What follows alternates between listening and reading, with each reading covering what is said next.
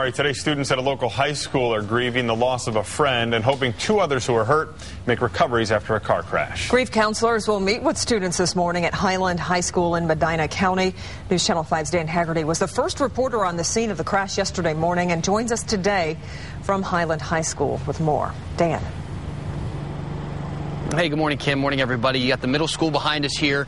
The high school just down the road, about a quarter mile from where I'm standing, is where this crash happened, and everybody in this entire community has been affected, and it is going to be a very difficult day for students at the middle school and the high school who knew the people involved in this crash. They have grief counselors on hand to help anybody having trouble with the situation. Again, though, the crash happened on Wilbur Road in Granger Township. 16-year-old Erin Airbar pulled from her driveway and was T-boned by another car driven by a classmate, 17-year-old Jonathan Slifka.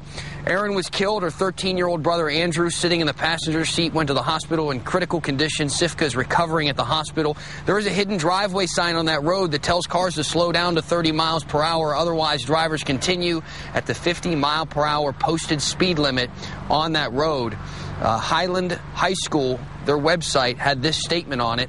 It says, Erin was a wonderful student with a contagious smile and had many close friends at Highland and in the community. The district will continue to have counselors, again, available on hand for the students, for the staff, and I'm sure for anybody who feels like talking. And this area has had a lot of tragedy lately with its high school students, with the children in this community. We're going to talk a little bit more about that coming up later in this hour of Good Morning Cleveland. For now, reporting live, Dan Haggerty, News Channel 5. All right,